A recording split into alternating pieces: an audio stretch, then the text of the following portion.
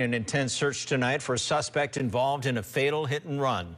The driver accused of killing an 18-year-old who was walking with two friends who were out fishing early Sunday morning. Tonight, more information is coming to light. Our KRON 4's Terisa Estacio has details for us.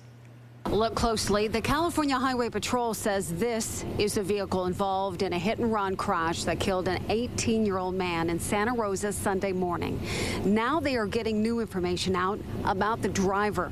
Witnesses saw her get out of the vehicle, so we do know it's approximately 40-year-old female near that age range, and they did recognize a tattoo on her upper left shoulder, upper arm area. CHP officer David Duretti says investigators tracked down these surveillance pictures of the car fleeing the scene. An SUV.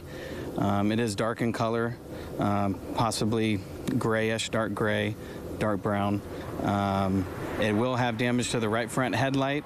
The headlight is missing. There may even be damage to the hood and to the right front bumper. Officer Duretti says that the hit and run happened on eastbound River Road near Rio Vista Road. The 18-year-old did pass away, unfortunately. Very, very, very tragic. Officer Duretti says multiple surveillance cameras along River Road caught the driver before striking the threesome, returning home from fishing.